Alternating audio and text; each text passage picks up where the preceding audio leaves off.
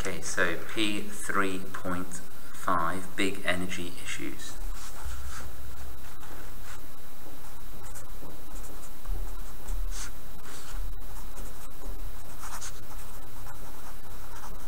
And what this topic is about is, if you were the government, how do you make decisions about energy supply?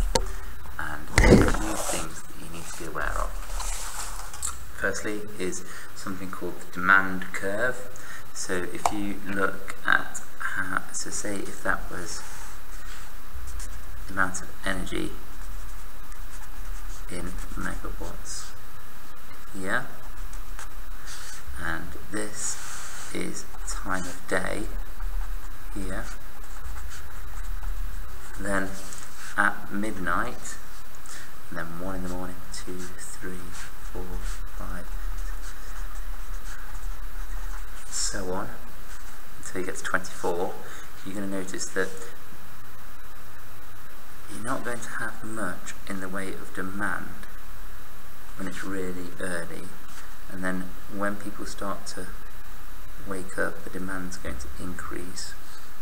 Might drop off again when people start to go to work, and then increase again throughout the day. Okay. Now, what you've got is you've got something called a base load, which is about there, and that's how much energy you are making at all times. This is known as the base load. And if you think about it, if you've got a nuclear power station, you can't stop it from making electricity. If you've got a coal or a gas or an oil one, they take time to heat up and cool down, so it's best to keep them running at a certain rate. That certain rate is whatever you want it to be, but it tends to be linked to your demand curve.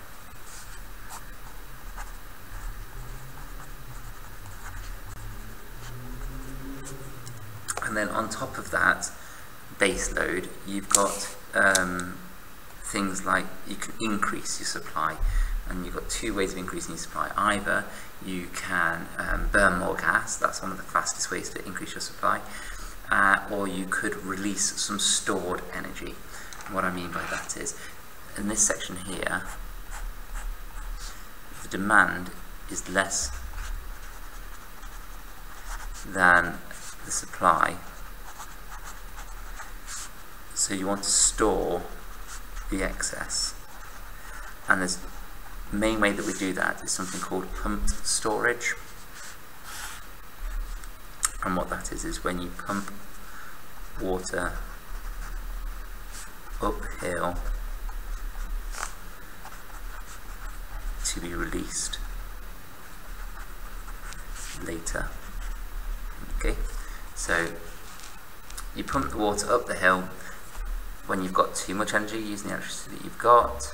So here, look, you've got the base load is above the demand, so you've got some spare. So you use that spare electricity to pump water uphill, and then you release it later. And the point you release it is any time that, so on this bit here, in the blue section,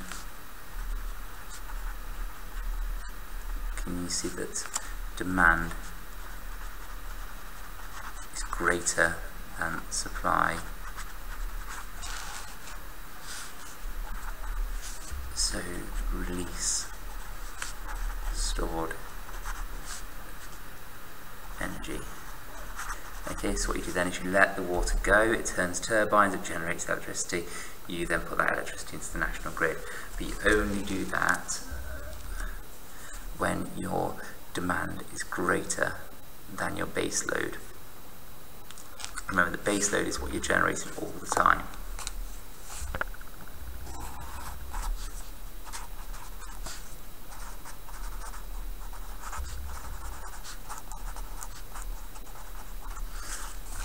And then we've got some other variability in that. So if you think about previously when we were talking about solar, wind,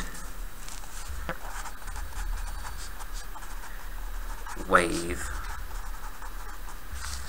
tidal, whatever it might be, any of these, they're not reliable, so you have to store their energy if it's made at the wrong time.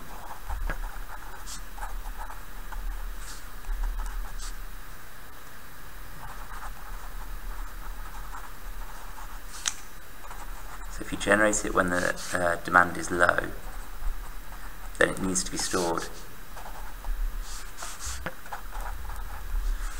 And that's any of these type of ones, any of the renewables which are unreliable. You need to store them when the demand is low. Okay, China are doing something very interesting.